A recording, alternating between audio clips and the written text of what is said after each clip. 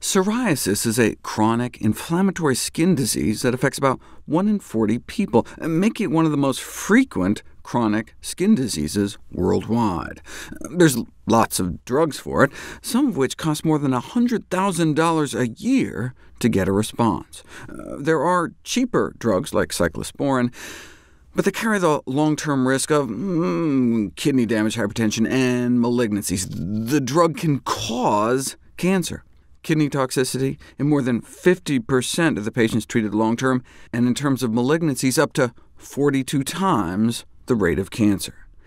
And it doesn't even work that well, keeping the disease at bay in little more than half of patients over a 4-month period. There's got to be a better way.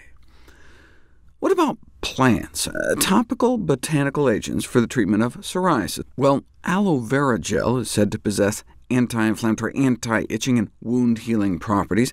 Yeah, but as I described before, when it was put to the test for wound healing, it actually made things worse. The exploitation of aloe preparations has been accompanied too often by misinformation and exaggerated claims, but there is some impressive evidence. For example, to test its anti-inflammatory properties, it was tested head-to-head against steroids for mustard gas exposure.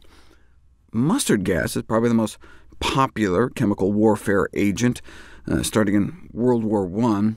The last widespread military use was in the 80s during the Iran-Iraq War, with more than 100,000 exposed, and many still suffering from the long-term complications, predominantly itching. Even decades after surviving a gas attack, 70 to 90% are still suffering. Topical steroids are the most frequently administered medications, and they help, but long-term use is not recommended and is associated with a variety of side effects. Therefore, how about safer agents like aloe vera? 67 chemical warfare-injured vets were randomized to apply aloe vera olive oil cream or the steroids, and the aloe vera mixture appeared to work as well as the drug. OK, well, then let's give it a try for the management of psoriasis. By the end of the month-long study, the aloe vera cream had cured 83% of the patients, compared to the placebo cure rate of less than 10%, resulting in significant clearance of the psoriatic plaque skin lesions. All right, but that's compared to an inactive placebo. How about compared to steroids? Aloe was found to be more effective in reducing the clinical symptoms, like taking this nasty belly button and clearing the itchy, scaly rash away. Here's another beautiful sequence of before and after pictures, but in this case, this may have very well been the placebo treatment.